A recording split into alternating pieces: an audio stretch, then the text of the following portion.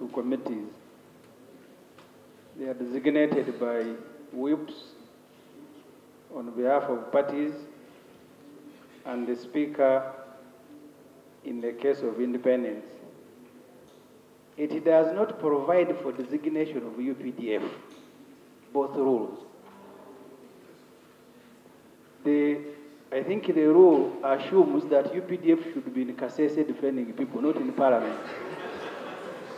So, Madam Speaker, can I be advised under which rule did the UPDF sit and even appointed someone a dean, and that dean parades him or herself before Parliament to begin reading names? Because under 160, it is parties through whips and independents through the Speaker.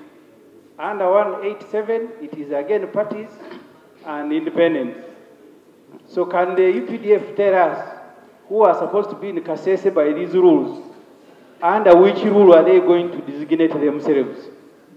I want to refer you to Rule 1886. The party or organization and government shall designate a chairperson or deputy chairperson of each sectoral committee, provided that no active member of Uganda People's Defense Force shall be designated as a chairperson or deputy chairperson of the Committee on Defense and Internal Affairs.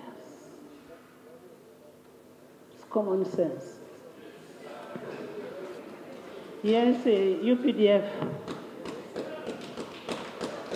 I know, Madam Speaker, and with the humility, you may, and I'm sorry, you may want to help UPDF, but I think they should make it easy for you.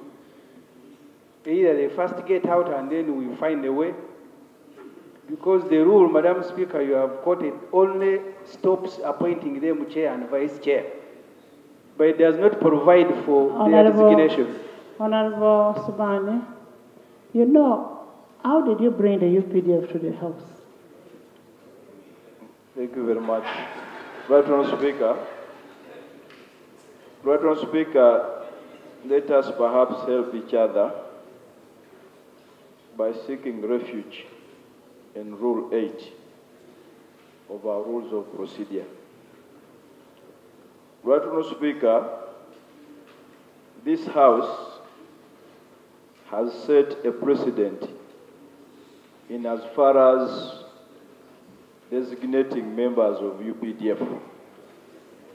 And what has been happening, Right Honourable Speaker, in the previous parliaments is that designation by the UPDF has been under the discretion and guidance of the Speaker. What has not happened, and which we should do, Right Honourable Speaker, is to regularize the mode of designation under our rules. Otherwise, there is a precedent. And what is happening here is that a precedent has been set.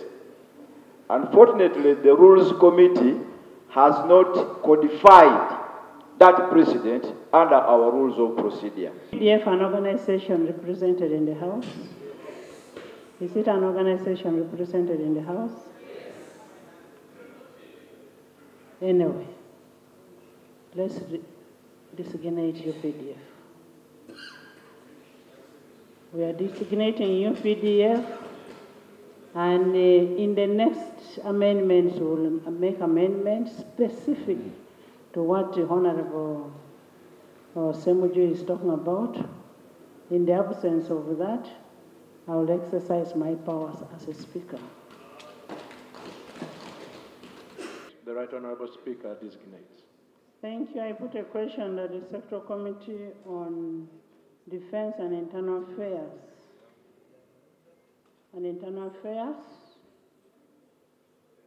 Be constituted as proposed. Those in favor stand the contrary. The ayes have it. The Committee on East African Community Affairs.